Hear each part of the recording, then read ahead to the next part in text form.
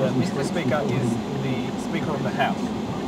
So in Australian Parliament, there's a Speaker.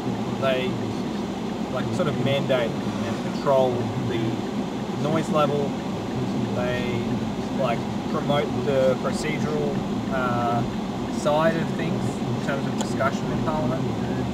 So while this gentleman is speaking, there might be other politicians who are speaking up really loudly, and they can be sent away on a clause, sent out of the House.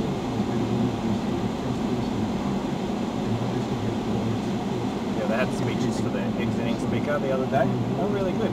Some of the politicians were saying stuff like, "Oh yeah, I got sent out one time because I was speaking too much, and it was a fair enough call, and thank you for doing that." You know, that sort of thing.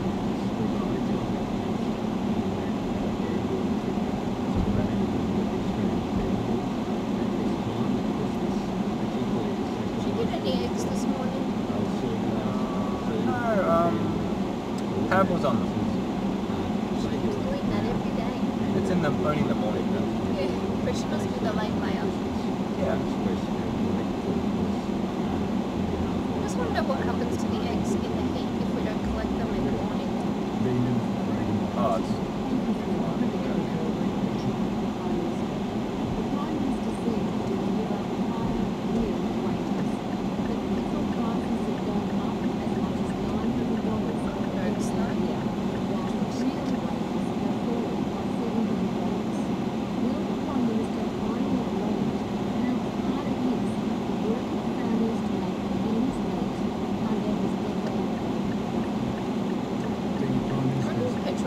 because we weren't driving our cars as much.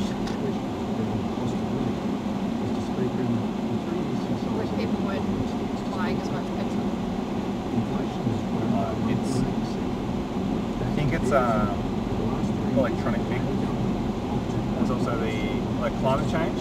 There's probably the multiple factors. There's also every time they find a new oil deposit, fuel prices drop. But then there's a lot of rigging, I guess, in terms of there are bodies that sort of mandate price fixing. So price fixing is a practice where, from the same industry, if all the organisations get together and say, hey, let's set the price to here, everyone has to pay lots more, they get more money. Hey, well, fuel is worth $20 a barrel. Okay, let's make it across the board $50 a barrel. We'll all make money. Consumers only can buy $50 a barrel oil.